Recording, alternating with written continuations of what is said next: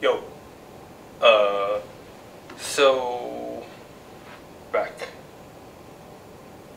Anyways, so we have Thomas Elsaesser's chapter on the BRD Trilogy of Fassbinder's films today, from his book on Fassbinder. I just want to kind of just say a little bit before we kind of get into it any further than that.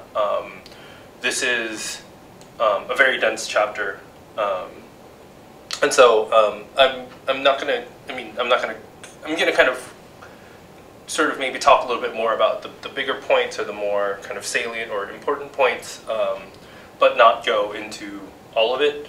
I'm also going to let him kind of do the talking for the film, although of course I'm curious to hear what you all thought. And just a quick note on Elsaesser, but Elsaesser is, he was a major figure in German film studies, and he was a major film scholar, period. He actually very recently passed away, so that's just I think within the last few months. I can't remember if it was the end of last year or the beginning of this year, but yeah, you know, it was one of those kind of deaths in the field that sort of resonated from like end to end. So it's just a little bit of background. But yeah, so as far like the kind of major key points that I want us to take away from this reading is, again, number one, I think this is a good reading, a great reading in terms of kind of talking about historiography.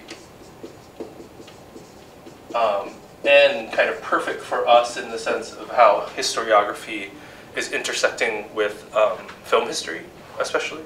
So German history, understanding German history, how that coincides with film history, which does, you know, give a sort of more sophisticated sense of, you know, why film and culture and art matters, you know, beyond just, oh, they make us feel good, or oh, it's a representation or a documentary of how people lived. No, it's like these are also part and parcel of you know, the experience of just navigating the world, and film is a way in which we process things, as well as just a direct participation, especially when we talk about things like you know, all the kind of geopolitics and economics that we've discussed so far. I think a lot of what Elsaesser says about Fassbinder really resonates in terms of, as we'll see at the end of the semester in a few weeks, with Korean cinema, with the Korean cinema that people are so interested in terms of this kind of interesting balance and tension between art and kind of commercial Hollywood, and also like European art cinema, but you know, like kind of the broader questions of art and commerce. I also really appreciate, and I think it's important, how this is a reading and a filmmaker that's really challenging, if not straight out, deconstructing the notion of authenticity, which is so crucial when thinking about kind of, you know, I guess when thinking globally, and when sort of approaching quote-unquote other cultures, it's very difficult. It's very easy to kind of get hung up in the idea of authenticity. It's very easy for people to sell themselves as kind of travel guides to the sort of real, authentic culture, and just keep that in mind, that like that is also a sort of tendency of movement of, you know, colonialism, and something that Fanon actually talks about in, you know, his kind of anti-colonial, post-colonial philosophy, is of this idea that it's often the colonized or the colonizer that kind of pines for the authentic colonized culture that they themselves kind of, you know, wiped out. You see this again in Sembene, right?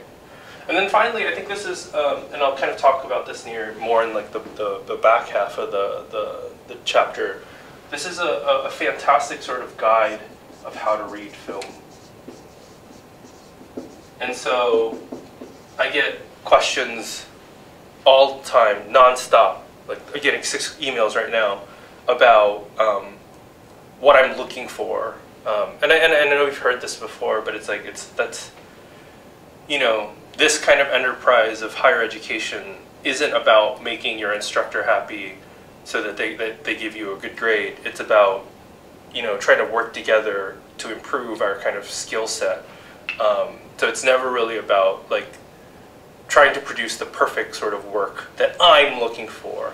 The better way to put it is that like if you produce good work, that is going to please all of your instructors, right? But if you try and make me happy, that might not necessarily make, you know, anyone else in the college or even the program happy. You know what I mean? Those two things are very, very different. Doing something for someone and for something as opposed to doing something for its own sake, which is to produce good work, you know, strong work.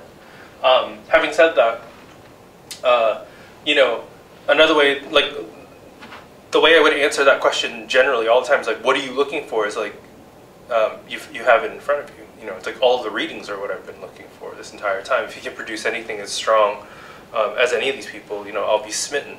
But this is a great example, a kind of model example of, you know, how to sophisticatedly and kind of smartly read film, if I may say so that myself to Elsaesser. Okay, so those are the main points. Let's move on.